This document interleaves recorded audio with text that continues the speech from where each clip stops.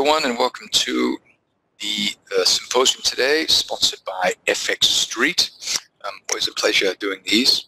Today we're going to talk about entries, and we're going to focus a lot on buy and sell zone that we like to discuss on the Pipnotic, but also we're going to talk a lot about where price typically turns. I think there's a lot of speculation as to why price turns at certain price points, and a lot of people have different interpretations of why it does, but and I've essentially attempted to boil it down. Hey Albert, thanks for coming today. Boiled it down to kind of like a maths problem where you get a bunch of data, which is the data or whatever it is that you're trading. You kind of try and synthesize it in a way that you can see it visually. And when you can see it visually, well, then you're able to make sensible trading decisions. And so what I like to do, and if you go look back at maybe some of my presentations from maybe two or 3 years ago, we spoke a lot about currency strength back then. And the reason I like currency strength is because it's showing something called a market cycle. You'll see big pushes in a currency. For example, the euro is bought during one session, and that buying can obviously not continue forever. So at some stage, the buying of the euro will stop, and the strength of the euro will start to slack off a bit. Hey Craig. And so I just really like to see it in a visual way. And so if we just have a look very quickly at currency strength here, it looks pretty confusing. But you can see that, I mean, if you look at this, I mean, there are none of these colored lines are going up and going on forever. None of them are going down and going on forever. They're normally going up, they're going down, and they're going up, and they're going down. And like absolutely everything in nature, I mean, everything is cyclical. Weather patterns, bird migration, pandemics, everything, weather, and the markets are the same way. So here we have, this red line here is the British pound. You can see the British pound came from very negative territory down here, and then it went up to very positive territory, and then it came back down to eventually to very negative territory. As a matter of fact, at this price point here, at this point in time, it was the cheapest, rather the weakest currency. So it went from being the currency that was most in demand, the strongest, to the weakest currency. Okay, and so it's really nice. Or rather, wouldn't it be nice if you could time the cycles of currencies with the distribution of liquidity on a price chart? Hey Charles, thanks for coming today. And this is just something that I really like to get really nerdy about. And so here, if we zoom out a lot, have a look at all of this data, you can see here that here we had the Australian dollar that was really strong, but just before that it was really weak. And we had the Australian dollar that was very strong here. It was the strongest, but just before that it was really weak. Okay, and so what I try to do is I try to find these extremes in currency strength, and then I use it as an opportunity to position myself as a contrarian trader. So when I see the Japanese yen, which this is up here, and it's very, very strong, I know that if this push in the Japanese yen is happening at a price-sensitive point in the market, well, then I know it's time to begin to sell the Japanese yen. The same as the British pound down here, it was very, very weak. Is this weakness going to continue forever? Absolutely not. And as a matter of fact, the British pound went from being the weakest to the strongest. The Japanese yen went from being the strongest to the weakest. And here we have the same with the Australian dollar that was very weak. Now it's very strong. The Swiss franc, very strong, very weak. And so this happens all the time. And the good thing about this is if something is happening all the time, then you can start to predict what's going to happen next when certain things start to happen. So when you have an extreme push in currency strength, well, then you know that that is going to, at some stage, stop or slow down. And if I'm just going to go to, this is the pound American dollar. We'll just stay on this chart, I think. I'm just going to ease out of the way, these windows, because they're in the way. So if we look at this, for example, you can see here that currently we have the Australian dollar that is getting very strong, and we have the Japanese yen that is getting very weak. So if I just zoom in a little just to make that clear, the orange line is the Australian dollar, and the purple line is the Japanese Japanese yen. Notice here that the Japanese yen was very strong a day or so ago, and so now it's time for the Japanese yen to take a breather and start to move lower. And here we had a very weak Australian dollar. It was the weakest. Now it's starting to move higher. So let's have a look at the Australian dollar, Japanese yen, with this information in mind. So I'm just going to drag that on there. Okay. So we'll go back to the currency strength. So now it's getting very strong. The Japanese yen is getting very weak. So this currency pair should be moving higher. Okay. So what we want to do in a situation like this is we want to find a reason to begin to sell this currency pair, because we know that we are reaching the end of a bullish cycle, a bull cycle on this time frame for this currency pair.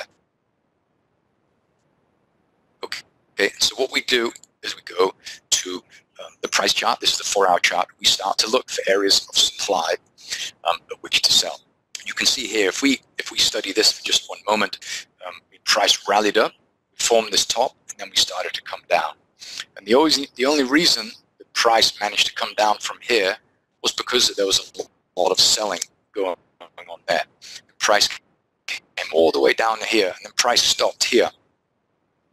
Okay? And the only reason price was able to move away from here is because of there was a shift in flows, and people started to move out of Japanese yens, move into Australian dollars. Let me correct you. These look pretty shot. Japanese yen, this very high point, we had a huge divergence in currency strength. Basically, we had a very strong Australian dollar. We had a very weak Japanese yen. Okay, and what happens when this happens? Well, price normally starts to move back in. And so, focusing on bleeding edge price, looking at 4-hour data, price is reaching we have a very strong Australian dollar, a very weak Japanese yen. We're starting to approach some historically price sensitive areas.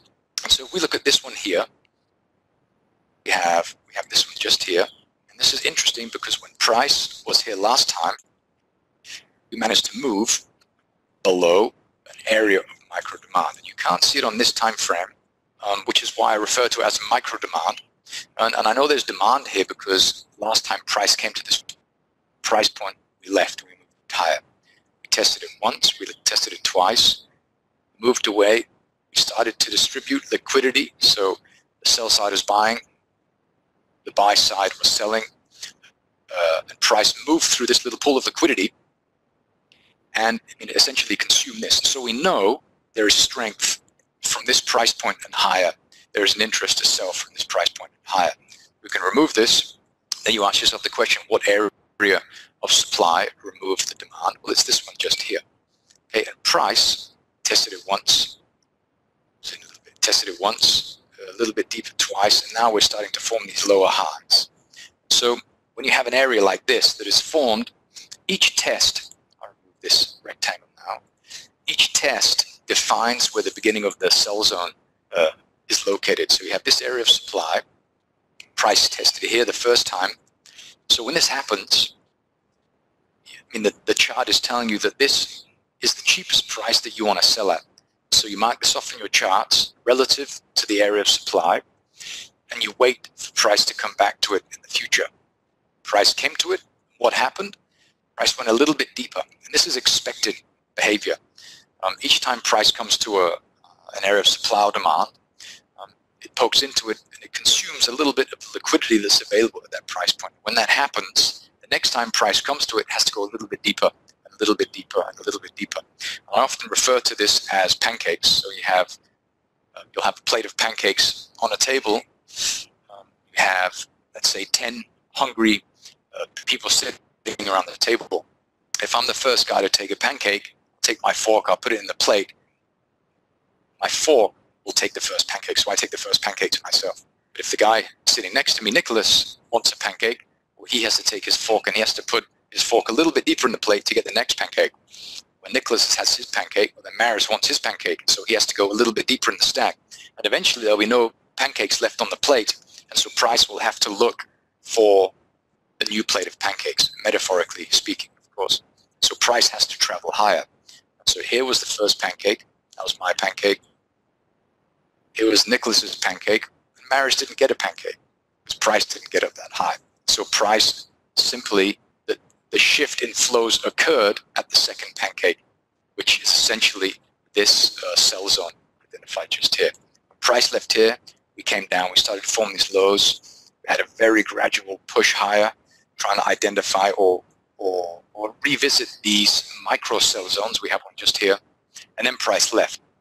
When this happens, well, then we know that there's a shift. The shift has taken place because now we are seeing the structure of the market begin to fail. We're starting to see areas of demand areas of supply form above price. So this is the origin of this move. When price left here, we managed to move below all of these lows. So this is the one that we'll reference in the future. We had this little micro area just here. Price tested it, and it moved through it. Okay, and so we didn't even have to go that deep into this little pool of liquidity, plate of pancakes, in order for price to start to move lower. But now, knowing what we know that the shift has already started to take place. We know that the Australian dollar is strong, is quite strong relative to the Japanese yen. As you can see here, it's strong and getting stronger. The yen is weak and getting weaker. And we want to try and find an area to sell at. So if we go now to the smaller time frames, we'll start on the hourly, and we'll have a look. You want to see proof that price, you want to see proof that the shift in flows has started to take place. We had this little area that was marked off here, which is the one that we could see very clearly on the 4-hour chart. Price poked into it, and now we had a very strong push away. So this is very good. This is telling us that the buyers are overwhelmed by the sellers, and so the liquidity has changed hands, and now we are starting to see flows move into the Japanese yen and out of the Australian dollar.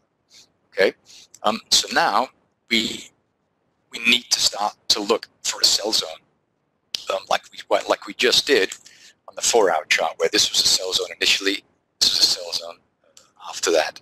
Okay, so you want to start to look. So essentially, we are looking for these sell zones to occur. So we have to go to a smaller time frame, I think, to find those. If you look here, we had this price point, we had this area of supply, price left, we sat on top of this hourly demand, this half an hour supply removed it, we had a pullback and we left. When this pullback occurs, this tells us where the edge of the sell zone is. So the sell zone, when price comes back, it points to the edge of the area. Okay, so when price does that and then leaves past the next low, this is where you look to sell in the future. Price came to it a little bit deeper. Notice here, because price already revisited this one here, you want to start to look higher. And we have a micro sell zone just here, so you continue to move this higher. This is where price came to. We went down. What does that mean? That means that the sell zone is moved higher because price had a deeper push. So this is the price point that we reference in the future. So this is the area of supply. This is where we have the current sell zone. So anywhere between here and here will be an attractive price to sell this asset on this time frame. And we have this area of supply just above price. So this is the origin. Actually, up here is the origin of this entire move. So you want to look for the deepest pullback. And if you look at something like this, if you look at this, does this represent clarity, or does it represent chaos? And I say clarity and chaos because this buy here represents clarity because it's very clear what's going on. This is selling. But if you look above price, this is a little bit chaotic. There's a lot of price movement going up and going down. We're painting different colored candles. So essentially what you need to do is you need to identify the origin of this move. You want to identify the chaos. You want to mark off where the chaos stops above price. And it stops just here at the 74.92 area, because this is below, it's above all of this kind of sideways price movement. So price went up, we came down, we opened the new bar, the slingshot was pulled back, and we left. So this would be an interesting price to start to sell this asset at. I'm not telling you to do it, I'm just telling you, technically speaking, this is what we want to look for in the price chart. We also have a very clear imbalance in the flows at this price point here. This is a very attractive price. A lot of transactions occurred at this price point. And I'm saying this because we have very strong pushes away from price. Okay, so we have just this very clear price nodule just above where price currently is. And this is happening at a point where we have the Australian dollar.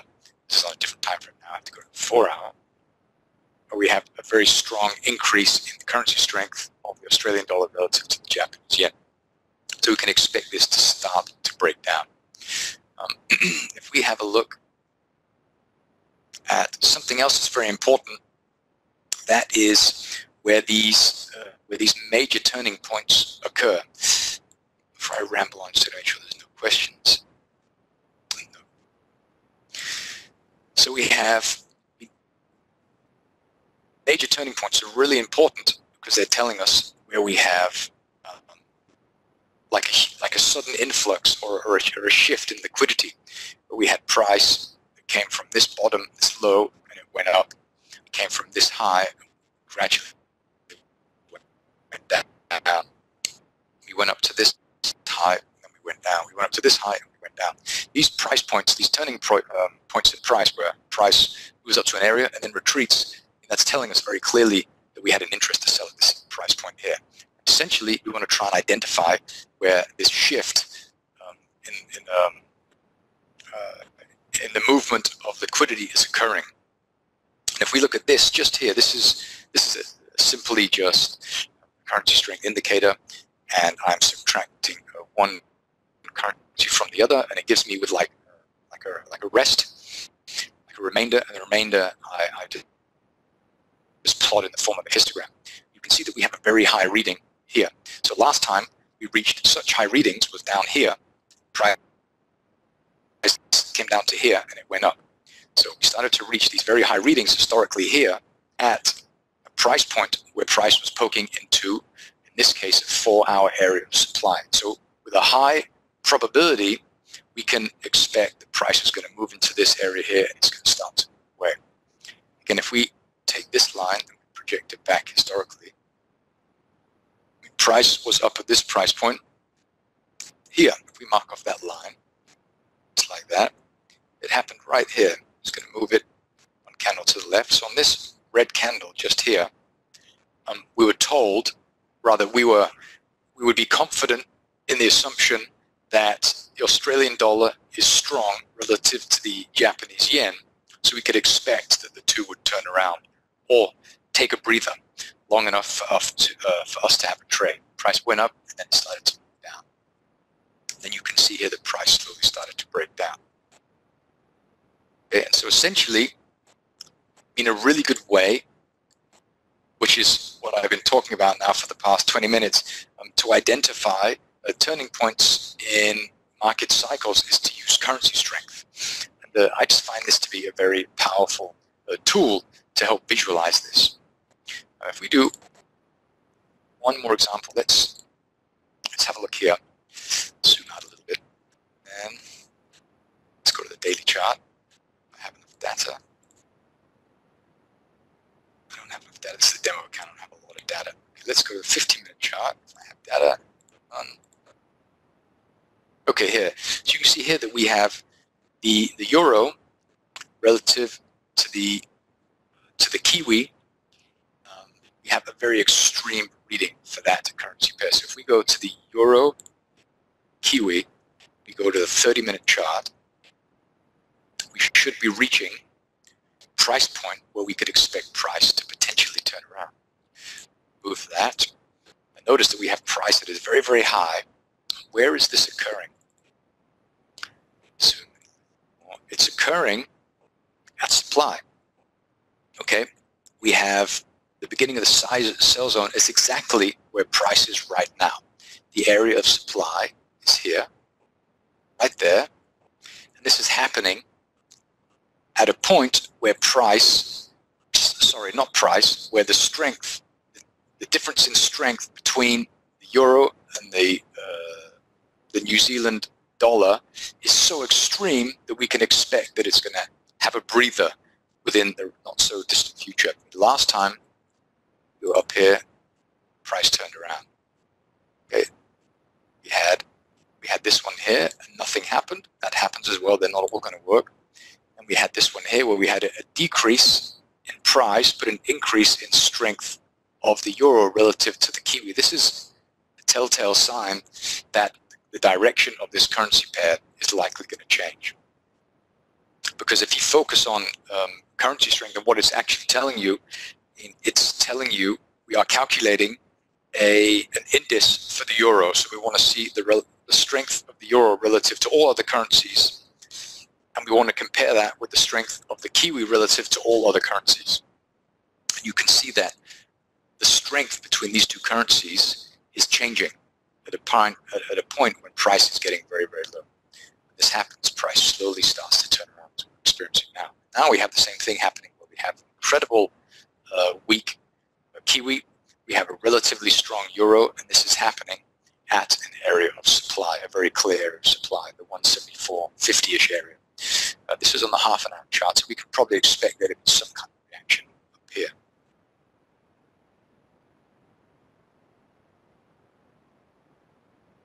Excuse me, just had a cough there. Okay, we've been going for 23 minutes. I just want to know if anyone has any questions. Hey, Jamie. Yes, please. Please ask me a question.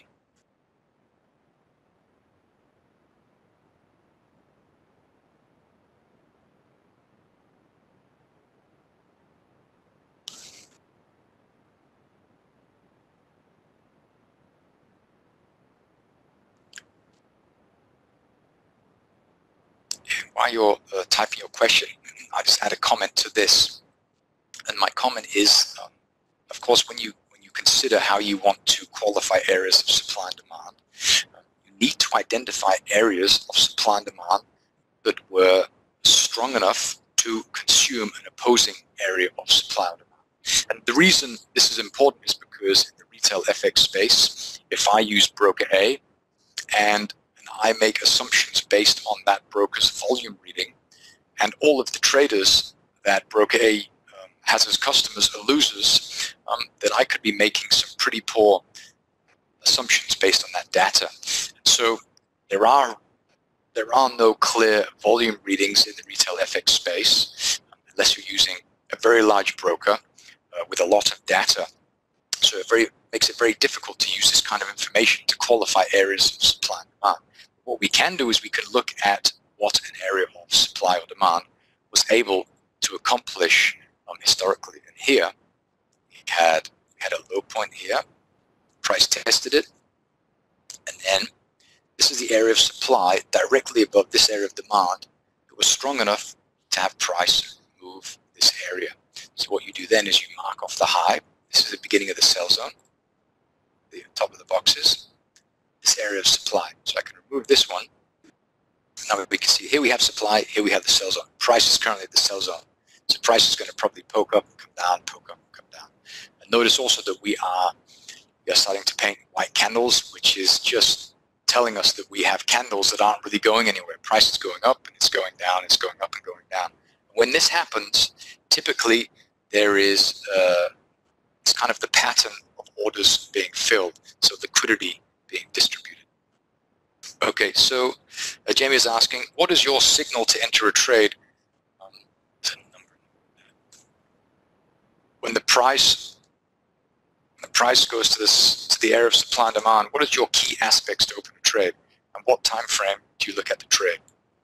Okay, good question. I rarely find myself, number one, on the small time frames because I find the intraday volatility to be quite brutal, and so I normally look at big time frames like the weekly, focus on the major flows there.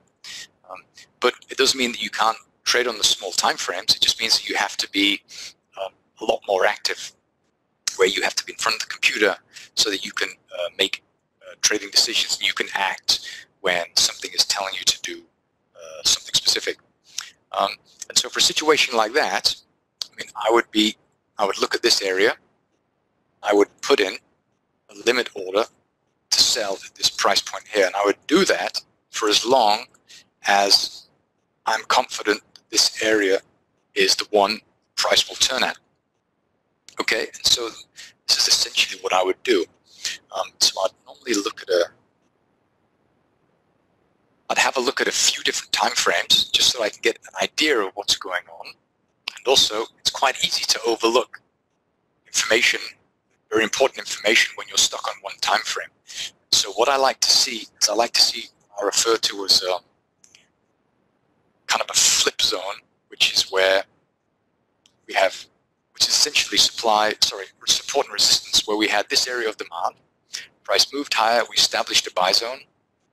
This area of supply occurred just above this buy zone, just above this area of demand. So I would be pretty comfortable selling here. Okay, and the sell zone, apologies, would be just here. And the reason I like this one better is because when we had this one here, this one was formed, price went down, but then we came back pretty quickly. Okay, and so there's no real black space between this departure and current price, because price has already revisited this area here. So I'd be a little bit uncomfortable with that one, and I would focus on the one just above. And I wouldn't have known that if I would have stayed on the 30-minute chart. For example, I would have been potentially oblivious to the fact that we had something going here. You can actually see it quite clearly here, I suppose, where you had this area of demand. This is demand because it was able to consume opposing supply, which is just here. Price tested, formed the buy zone. We sat on that and then we left. So this would probably be the price where we can expect price to have a bit of a bounce. Did that make sense, Jamie?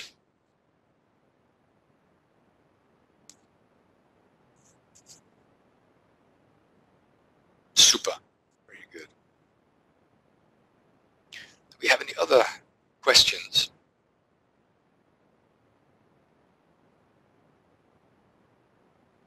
I mean, currency strength, for those of you who are interested in currency strength software, I mean, there are loads of free ones all over. I think you can go, yeah, just have a look on Google and see if you can find one. There are a lot of different ones that are for free. This is one I've just written myself, and I like to use it. But there are loads of free ones available out there. You don't have to spend money on. Yeah, so this is a pretty interesting trade for the reasons we spoke about. And this right here is really important. You can see that we are so positive here. We have such weakness in the Kiwi that we can expect it to at some point in the near future to begin to turn around. Okay, but again, everything is relative to the time frame that you're looking at. So we're looking at the 30-minute chart. But what about the daily? What's going on in the daily chart? Maybe the histogram is negative, which it is. So that's telling us a different story entirely.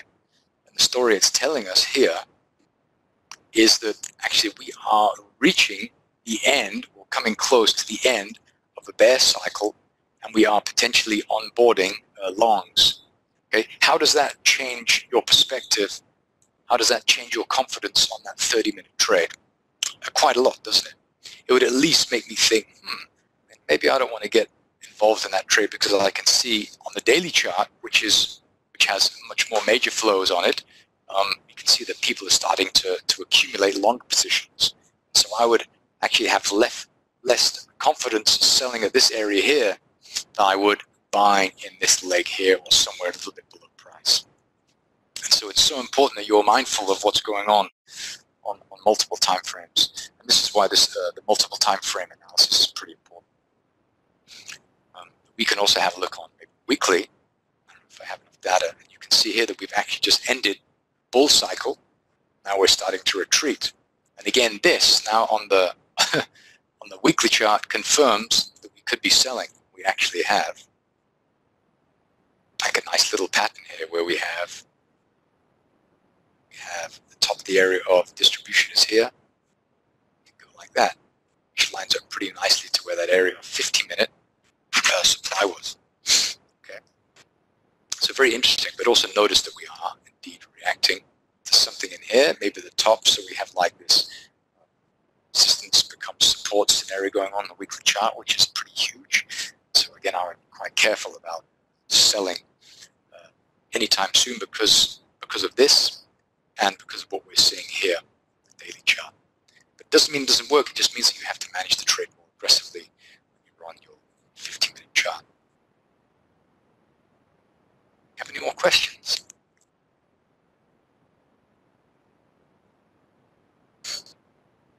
Is there anything that you guys want me to have a look at?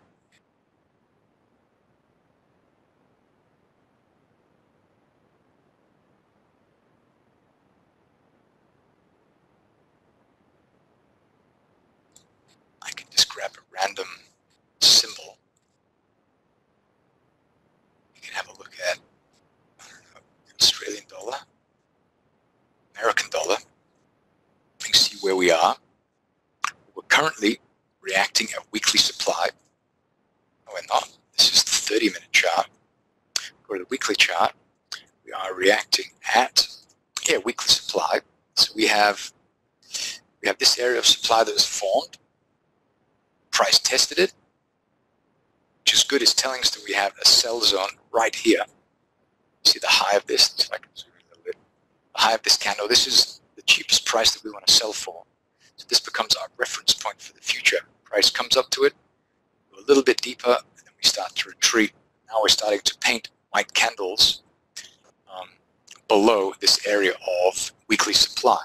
When I see white candles being formed just below an area of supply, well, that makes me a little bit nervous about selling, because it makes me feel as if we have maybe an accumulation beginning to happen. Again, it depends on where this is occurring. We just ended bear cycle. You can see we had a huge push lower. Now price is starting to retreat higher. So this is where you might want to be a little bit careful. So selling up here, you just have to be aware of what's going on. So again, the bigger time frames play an enormous role. See here that we're also starting to react to this. We had this area of demand. It's tested once, twice, 3 times. Price sat on it. Price finally went through it. And the origin of the move that pretty much removed this is somewhere up in here, which is probably roughly the highs of this green candle and this red candle here. Okay, so this is pretty close to where price is having a bit of a trouble through. Okay. Any questions? Everyone's pretty quiet today. We've been going on for about 35 minutes. I don't want to take up anyone's time more than necessary. And if there's a topic that you want me to cover during the next symposium at FX Street, send me an email and I can prepare something. And I'm just going to put it in here. You can send me an email to that address, or if you have any questions about anything, let me know. And I'll be thrilled. I'm really good at getting back to everyone who writes to me. So if you write to me, I normally get back to you within a couple of hours. There's something bad. Anything trading makes me smile. So I'm thrilled to get back. And if there's something you want me to prepare for next time, something very specific, if you want to go down a rabbit hole about liquidity distribution or currency strength or algo trading or whatever, shoot me an email, and I can inform Vicky, and then we can have a session specifically on that topic. We can have a half an hour session on that. That'd be very exciting.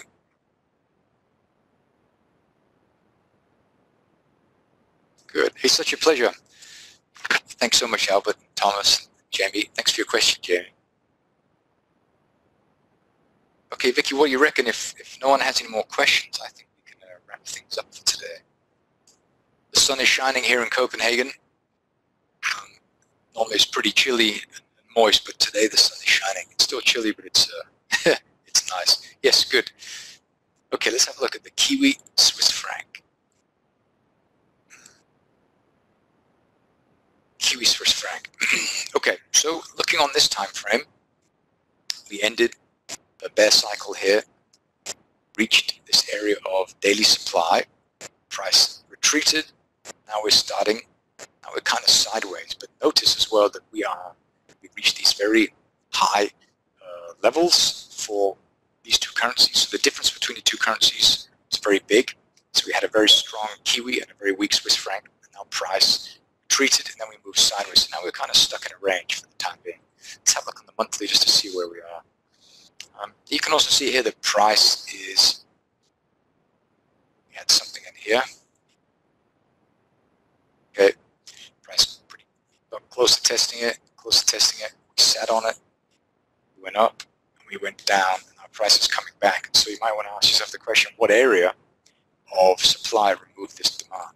There's something in here which we can't see. Go like that, weekly, and have a look and see if there's clarity. You can see it right there. This is the one.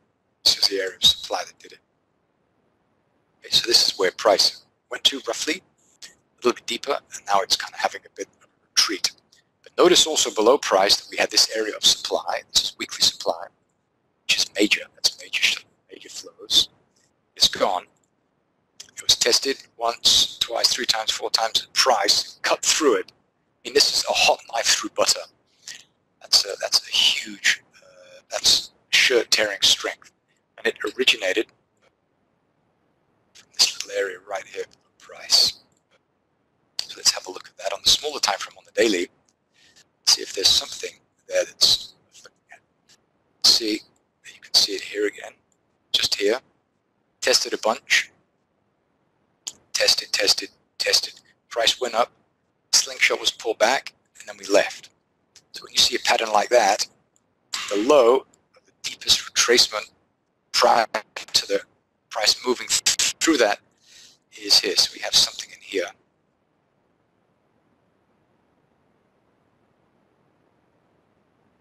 Sorry, I had a cough there.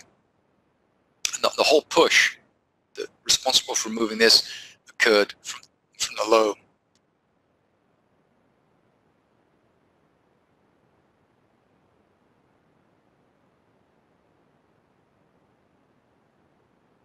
Sorry, just coughing up a lung over here. So the slingshot was pulled back to here. So at about the 0.5934, we're probably going to see some price-sensitive areas. And I would, this is messy on this time frame. Again, here we have chaos. So you want to find the clarity, and that's going to be below somewhere in here. You want to see a very clear point. Let's go to the hourly and have a look. Let's go back and look. You can see this is a real mess. So on this time frame, 1 hour, you can see that there's much more clarity. And here we have a nice strong cutaway. So this would be a much better price to get involved in. Okay, and you can see that we had some micro supply in here. Moved. tested. The move that moved through this originated from here. We went higher, and so I think that roughly somewhere in here, you might want to have a look on a smaller time frame for clarity, but it originates from here. So this is a very nice price point. We also have a little one here, which is very beautiful. And we have a couple of other ones here. We have this one down here, which was tested. It was removed from here, kind of a couple levels there next to each other, top of each other. So we have a couple of areas there that we could look at. Go back to the 4-hour chart, look above price.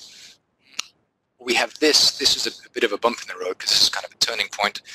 So this is essentially a buy zone for this area just here, actually this one here, which I like. Okay, so price tested it. And so you could certainly entertain shorter term sell here, but you have obstacles in the road almost immediately. So that's why I wouldn't want to look to sell here. I'd want to look above all of this mess. So I'd be selling up here somewhere, and I would be buying below this low here, or at some of these levels that we highlighted just down here. Good. Okay, we've gone on for 40 minutes. So what do you reckon, Vicky? Should we wrap it up for today? Yeah, my pleasure, Jamie. But again, if you guys have questions, please send me an email. I get back to you. I normally respond within a couple of hours, as I mentioned. So I'm thrilled to receive any messages from you guys.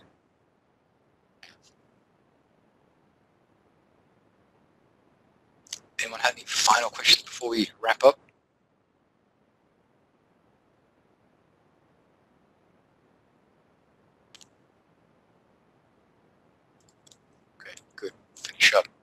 Well, thanks everyone for coming today. Thank you so much, FX Street, for having me on. I absolutely love doing these. We've been doing these for quite a few years. There are lots and lots of videos in the repository that you can have a look at. There's a very interesting discussion a few years ago about algo trading and currency strength. So I highly recommend that one. So have a dig in the archives and have a look. But thanks everyone for being here today, and I'll catch you all next time.